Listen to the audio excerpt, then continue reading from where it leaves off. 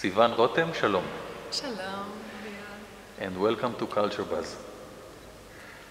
Sivan, I guess we have to thank Argentina and the violin for having such a great soprano in Israel. Oh, thank you very much.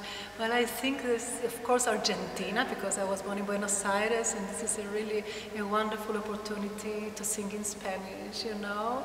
And the Ladino? violin also. And Ladino too? And Ladino too, of course, of course. And the violin too, because it tunes your ears, you know. To be able to really sing well, you need to have a very good ear. And this is what you need when you play the violin too, yes. So the violin world's loss is the opera world's gain. Oh, thank you. But you know something, I never felt that I could really express myself with the violin the way I express myself with the voice, you know, because it had to go through an instrument. And with the voice, it's so immediate. It comes directly from your heart, you know, and for me, it feels much better. Very interesting.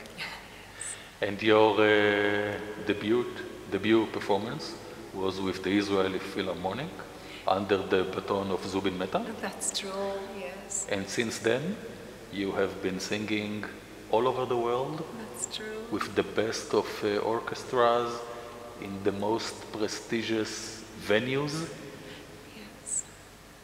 How important is for you to include in your repertoire Israeli music? Yes, it is really very important. As a matter of fact, each time I have the opportunity to choose the repertoire, I always include some songs in Yiddish, in Ladino, and in Hebrew, because I really feel that I'm an ambassador of the state of Israel. I feel very privileged to be able to tour the world and through the singing to express the emotions of our nation. You know, it is really marvelous. And CultureBuzz definitely firmly believes that Israeli artists and performers are indeed the best ambassadors we can have. Yes. I wanted to ask you, Sivan, about your CD. You have a CD in Spanish which you dedicated to Giacomo Meyerbeer.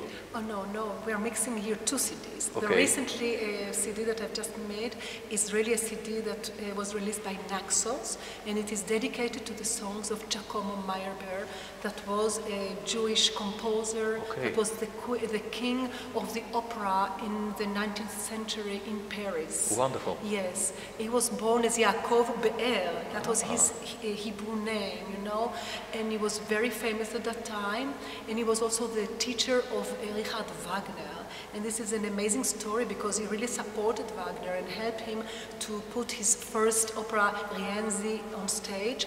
But eventually, after he stopped, you know, supporting him, so Wagner came out and wrote a very anti-Semitic article about him, about Mendelssohn, about their inability to really write music properly. Right. So this is, for me, it is a wonderful opportunity to really show the beauty of not only his operas, of Giacomo Meyerbeer, but his songs. He wrote more than 200 songs. Wow. And so this CD is dedicated to him. These are songs in German, in Italian, and in French. So I mixed up another CD that you came out with in Spanish. That's true. The other CD, which both of them are with a wonderful pianist, Yonatan, Zack, that is my professor from many years ago in the Music Academy.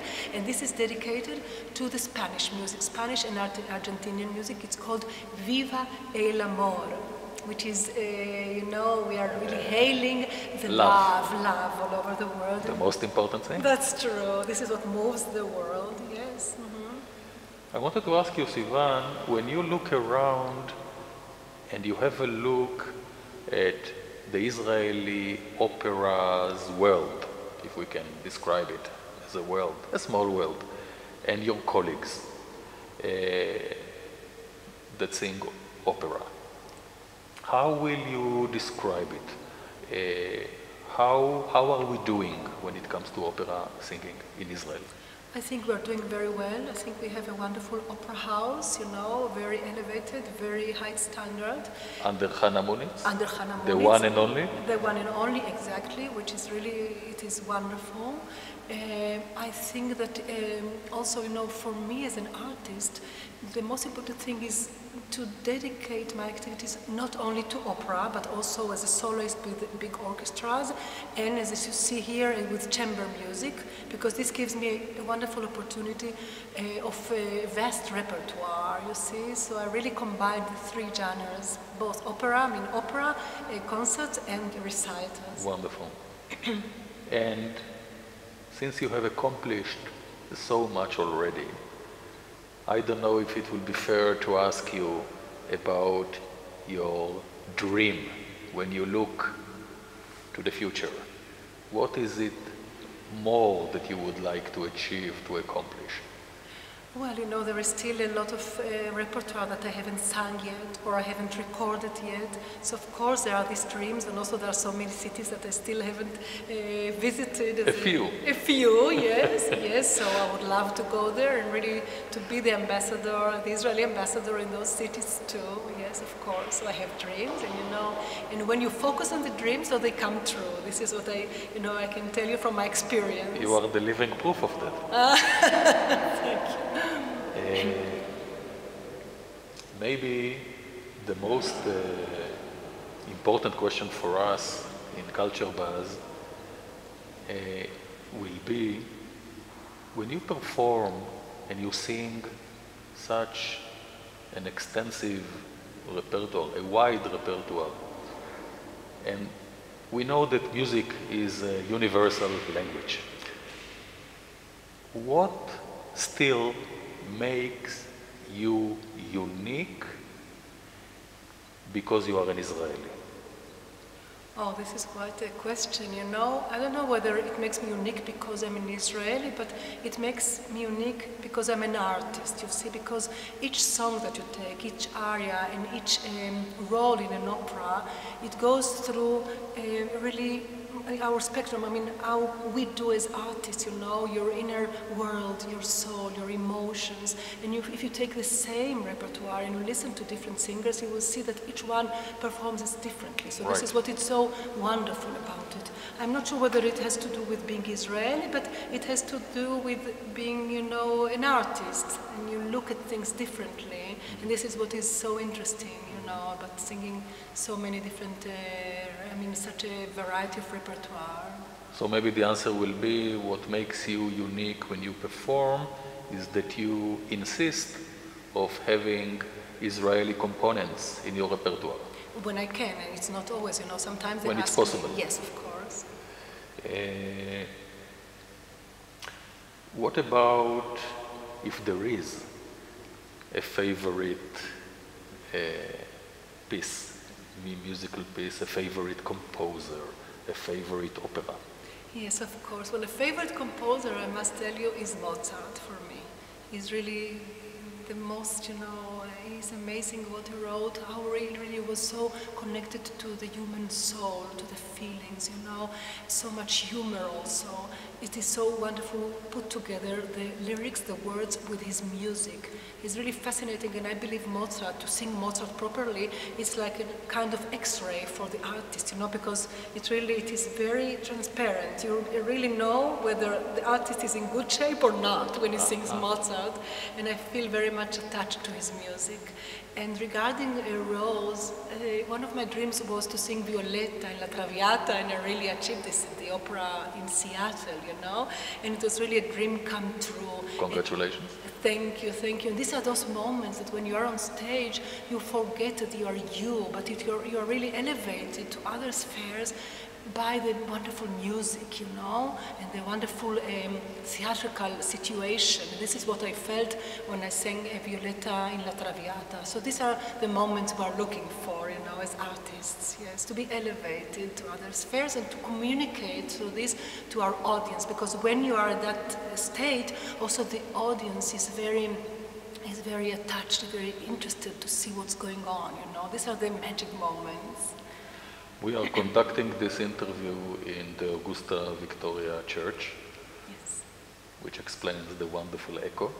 That's true. And you have just concluded a wonderful performance with one of Israel's greatest virtuoso when it comes to the guitar, Baldi Olier. Yes. How is it for you to work and perform with Baldi? Well, it is a wonderful experience. We've been working together for more than 20 years, wow. You know, which is quite fascinating.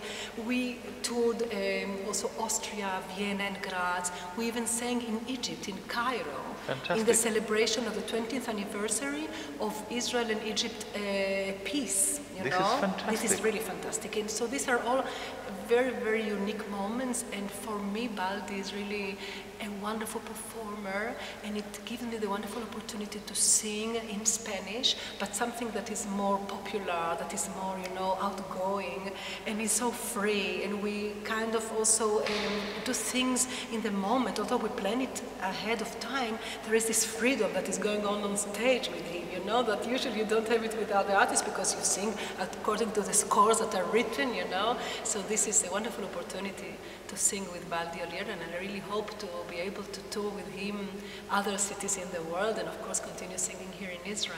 Wonderful, and I can tell by the reaction of the audience, it was a full house, that indeed it was a spectacular performance, both of you. Thank you.